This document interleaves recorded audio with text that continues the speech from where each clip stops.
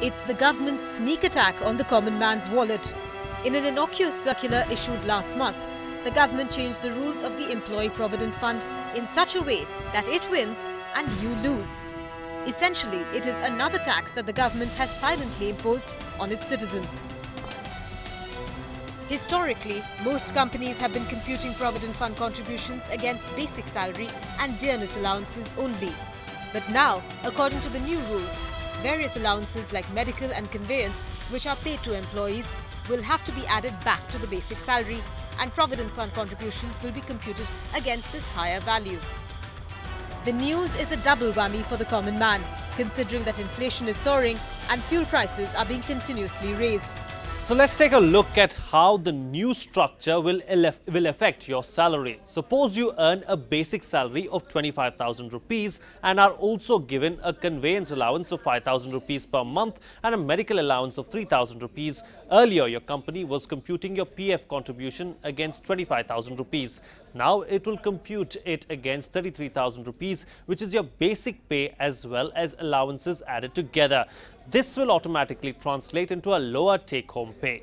What he's really doing is that he's taking people's money away, putting it into Provident Fund and giving 8% return at a time when inflation is 10%.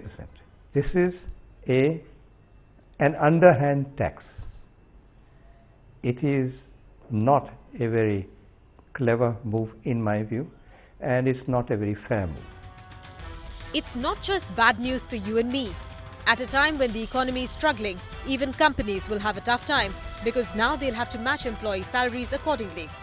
Increasingly, there is a move to allow the private sector in Provident Fund, which raises questions about the underhand manner in which the government has brought about this change. Well, the government always seemed to have its hands in the common man's pocket, quietly stealing their money. It has already signalled for a rise in railway fares from March next year. LPG prices have been raised from around 400 rupees per cylinder to over 900 rupees per cylinder now. Diesel prices have been raised by 5 rupees per litre and power tariffs have been raised at an average of 20% already.